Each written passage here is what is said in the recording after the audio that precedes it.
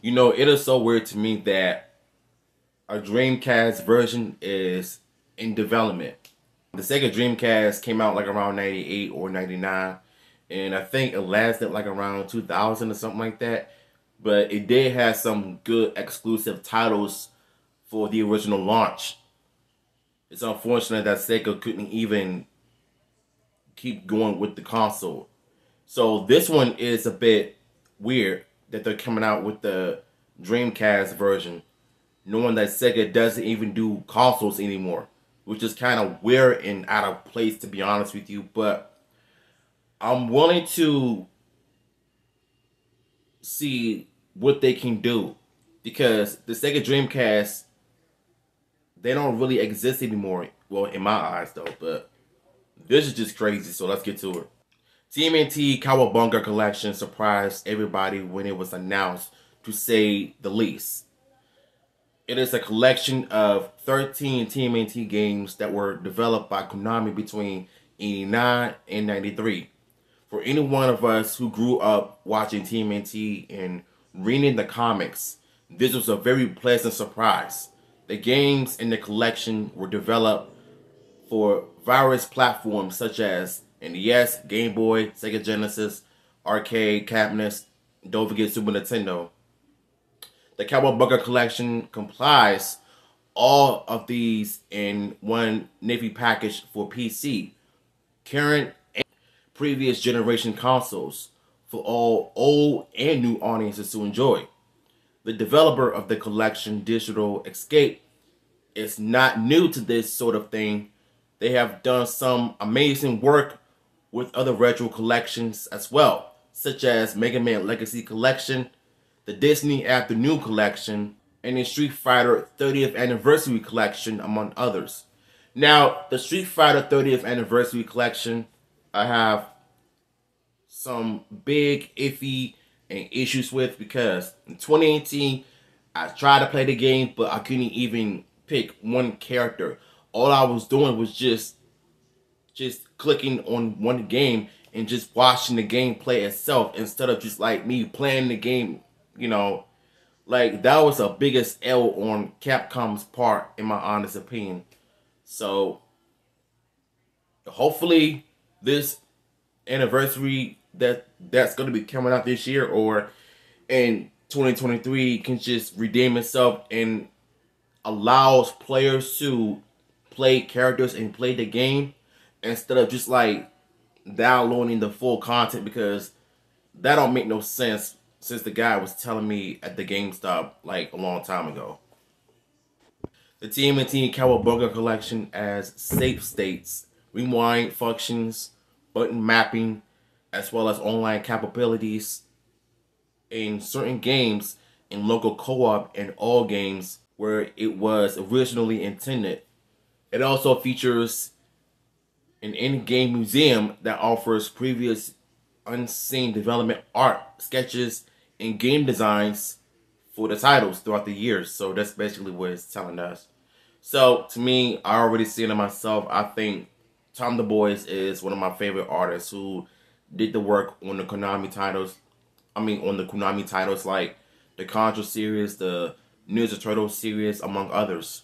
Like, he's one of the reasons why I love doing what I'm doing, because of his techniques. So almost every game includes both the Western and Japanese versions, and all these nifty additions for modern consoles and audiences make the collection even more appealing.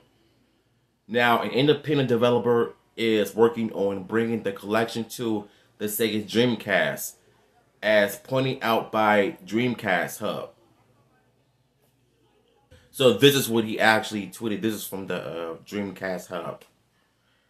I never, like I said, I never thought of them doing a Sega Dreamcast versions, especially in considering that Sega backed out of the console era back then. So I don't know how I feel about it though, because it just seemed kind of weird that they would do a Sega Dreamcast version, knowing that the Sega Dreamcast doesn't exist anymore in stores. So I don't understand this part. To say that Ian or Land Michael is a fan of the Sega Dreamcast would be an understatement. Judging by his YouTube channel, this is not his first attempt at bringing a game to Dreamcast. His channel is filled with successful attempts to port games over the console, so he definitely has plenty of experience. Okay. In the About section of the channel, Ian states, I have been a homebrew DC coder since 2002. So, no doubt remains he has the skill. However, many are doubtful if this is possible in the comments of Dreamcast Hub tweets. One user writes, the DC isn't capable of running all of those games without cutting corners and fitting all of the extras the collection has to offer on a CD-ROM could become quite a platform. Surely doubtable, but not without a lot of limitations and compromises, and thus rather unnecessary. That was a bit tough to read because I don't like reading people's quotes. So, I don't like reading it so much though, but yeah. However, according to the video and updates Lane has posted, progress is being made smoothly on bringing TMNT Cowabunga collection on the Sega Dreamcast. No doubt Lane has taken on a monumental task, but the developer is surely equipped for it with not only extensive experience, but also the necessary skills they have acquired over the long period of time of passion and dedication to the Dreamcast. The Dreamcast was a beloved console with a very short life. It was actually the very first 6th generation console and preceded PlayStation 2, GameCube, and Xbox. It was severely overwhelmed by the PS2, and after the leadership change in Sega, the Dreamcast was discontinued in 2001. However, it was considered ahead of its time, as can be exemplified by the fact that the Sega Dreamcast was the first console to include a built-in motor remote, whatever you call this thing, modem for the internet access and online play.